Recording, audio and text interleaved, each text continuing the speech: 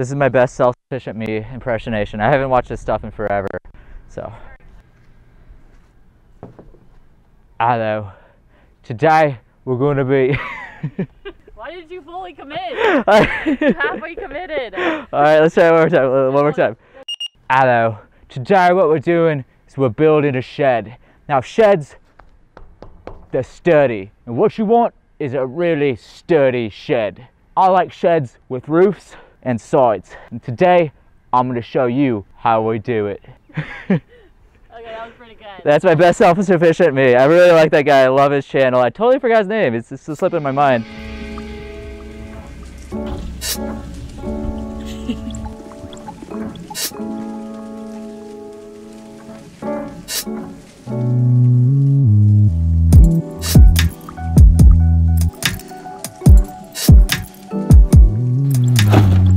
Alright, what is up everyone? Today what we're going to be doing is converting this old little shed that we have outside of our grow space here that we have been using for like storing our lawnmower and really just a bunch of junk. Like we have a whole bunch of stuff in there that we don't need to be storing in there. We really need to be sorting through it, but what we're hoping to do is turn this all into a nice little greenhouse. It's got a nice steel frame to the whole thing, so we're going to be pulling off the steel paneling on the outside, mainly on this first wall right here, and then on the roof. What we're planning to do is put clear panels on this side and then white panels across the top that allow 45% of the light through. And then that way we get some nice morning sun coming through into the greenhouse. And then we block most of the light coming for the rest of the day because it does get quite hot here in Texas. And if we do completely clear on the top, I think it'll get way too hot inside that little space. So it'll act almost as a shade cloth. So what we need to do first is I need to go ahead and get all these panels removed off the top and the sides. And then we're gonna get the sides up first to get those cut to size. As you can see, somebody attempted to cut this at a angle here to make it fit before, and they did a pretty weird job going down it. So we're gonna hopefully do a little bit better of a job at that. And we don't want this thing to be like completely sealed. We're not gonna try to make this airtight. Really, this is just gonna be kind of a semi-protected environment for us to grow some microgreens and Mandy to put some plants out here and stuff like that. So what I'm gonna be using is just a simple little tip here that goes straight into these bolts that we have on this grow space. And we're gonna start just one by one, pulling all of these out, and then we're gonna replace these in the end. So I need my little magnetic clip, where it is right here. And that way we can save all of our screws. So I'm just gonna go ahead and get started on this.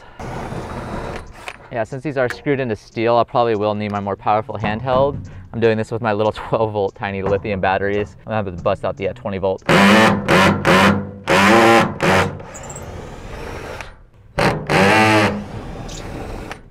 Let's see what's going on the bottom. We already got one panel down. All right, that was easy. One panel is done. Oof, we got some nice life happening back here. Hi, bugs. Oh, we have some little ladybugs chilling on the inside of this too. Oh wow, a whole bunch actually. Okay, cool. One panel down. Really, I need to get up there on the roof first and get that out of the way, and then we will move on to all of this. Let me set this out of my way. And we will find some way of repurposing all that. What I think I'm gonna end up doing with all the roof panels over here is actually building a nice little, I think I'm gonna use all these and build a little hoop structure to cover up our lawnmower, and that'll be what we use those for. As for the side ones, I'm not sure. We'll try to figure out some kind of use for them. All right, well, I'm gonna get back to it. I'm gonna get a better screwdriver because this one is a little weak. I think I'm gonna need a crowbar.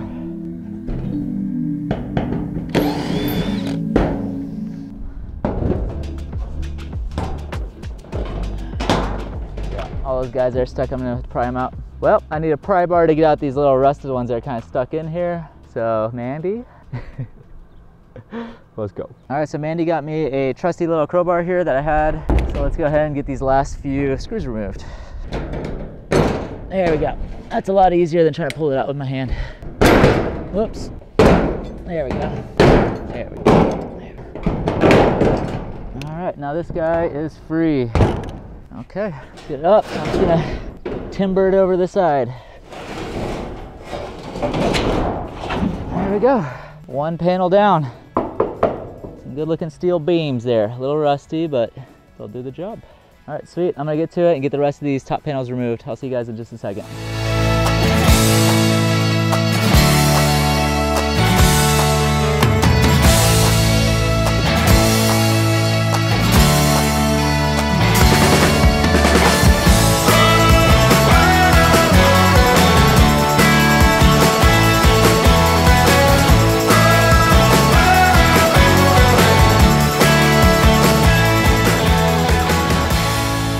right, y'all, so I have got the roof completely removed. I gotta say, it feels a lot more spacious in here now that we have that kind of dark metal off. I'm really excited to see how this is gonna look with all the white paneling on it. So now our next goal is to get these side panels off. You can actually see right here why we left this side on. We really wanna block that evening sun. So right now it's, let's see, I think it's about 5 or so in Texas. Yeah, we're about 6 o'clock. So from about 6 o'clock, we're knocking out most of the light out of this, what's gonna be a grow space. So that's really what I want. I don't want these microgreens being in full sun 24/7 or whatever we're growing in here. It's just gonna be a partial shade. And worst come worst, if we need more light in here, what we can do is we can always pull down that wall in the future and re-put up a nice, probably white panels or maybe even clear if we do need that light. All right, so I'm gonna go ahead and start tearing down this sidewall.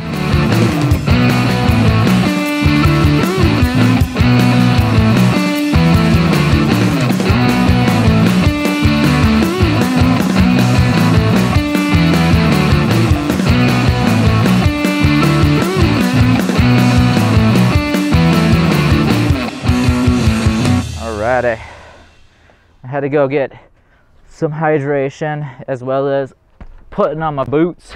That way I don't have any of those big old spiders crawling in my tennis shoes. There are some big old spiders back there. But we got that wall taken off. What I'm gonna do now is I'm gonna get this little wooden, I forgot what that's called. It's like a press board. Plywood, thank you. I was like, I know the word for this. It's just evading me at the moment. So I'm gonna get this plywood here pulled off and we will see. Wow, there's a lot of dirt stacked up on the inside there. How this comes off. Oop, a lot of spider webs. Spooder webs, spooder webs. Lots of spooder webs. That's a long screw right there. There's some boards growing underneath my feet. I don't know how well that's gonna do after I've stamped on it 25 times. I'll be quiet so you guys can just watch me do stuff. Are you not entertained? All right, uno, panelo, downo. Actually, no Spanish. That was a horrible sentence. I don't want spider webs on my face. Paneling is down. There's a bunch of little buggies running around. Now I need to dig away some of this stuff with a shovel, the shovel. Let's get this dug away so I can make a nice base. Oh, this is like glue over here. It's just like caking on. I go. Ugh, this is so much. Look at this. Look at this. What are those?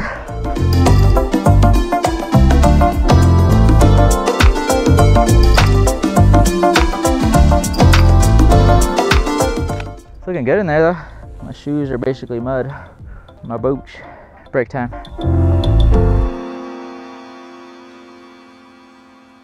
Alrighty.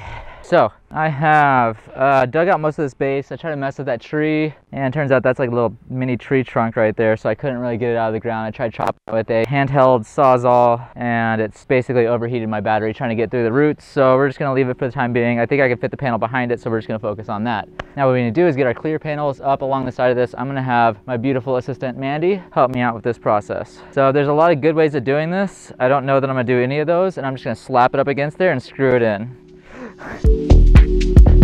Good news is it's telling me my height in a very lazy fashion for me. Okay, so I say right there and we'll still have that gap like we had before. All right, so.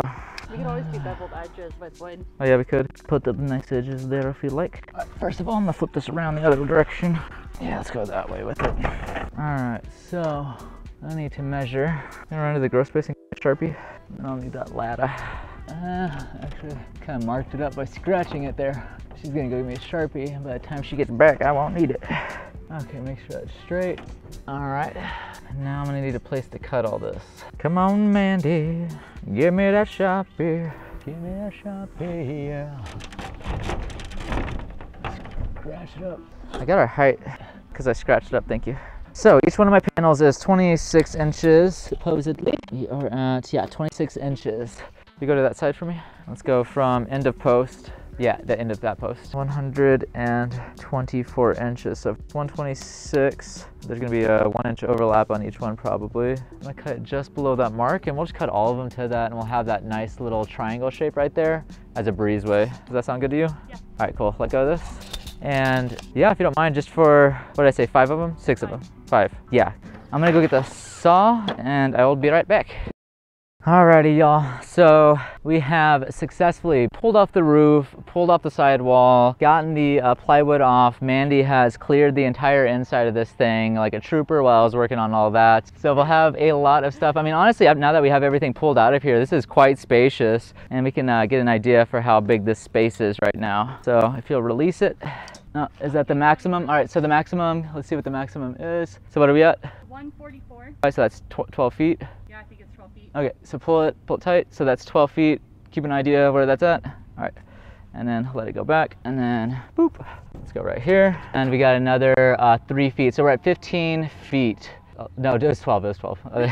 You said 11 last, and that was messing with me. I think we're tired. Yeah, it's been a long day. But so we're at 15 feet across for the back area, and then here, if you'll take this over here. All right, 15 by, all right, 10 and a half, 15 by 10 and a half. So we got about 150 square feet of grow area in here, which is a ton of space to do stuff with. So what you guys should be expecting out here is, number one, we have our grow space right behind this, and we also have our power supply right behind or right next to that. So what I'm gonna be doing is running some cords into this grow space from there, so we can have supplemental lighting in here if we need it, as well as we're gonna have like some NFTs. We're gonna start doing some outdoor microgreens. Some crat key systems. She wants some crat key systems. We're gonna be doing some outdoor microgreens. I'm gonna be doing, I think right here we'll probably do the main microgreen wall. That way we only get the morning sun, and then that evening sun doesn't really mess with it too much. So we're gonna be doing all kinds of hopefully good plants out here. I'm gonna be building some stuff for Mandy as well, like little hanging gardens. There's also some outdoor bushes and stuff that I want to put out here to provide a little bit of shelter for things like praying mantises, because they are hatching all over the place,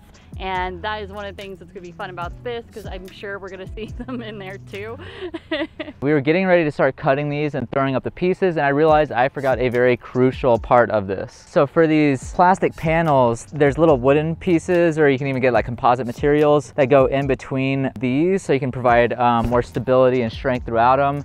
And we've been having some super gnarly thunderstorms here in Texas, and my fear is if I just screw this thing straight into steel, we're not gonna have that much stability on this. So I just don't want to take the risk. This is like, I think we're at $700 in plastic panels, so I don't want to be wasting that much. I mean, they have a lifetime warranty, but if I use them incorrectly, I don't think that it counts for anything. So what we're gonna do is we're gonna shut down for the day. We got 2 days of storms coming up, so I'm a little bummed, but this will be part one. We're gonna go ahead and release this, and then what we're gonna do is we'll go out and buy the supplies, and we'll get all ready, and as soon as the storms go away or we get a few clear hours, we'll probably come out here and try and knock out this, because we are really excited to start doing some outdoor grows. I mean, what we could be doing is we can hang systems from the roof, we can utilize vertical gardens in here. We can honestly do a lot with this space, so I'm really excited to see what we're going to be doing.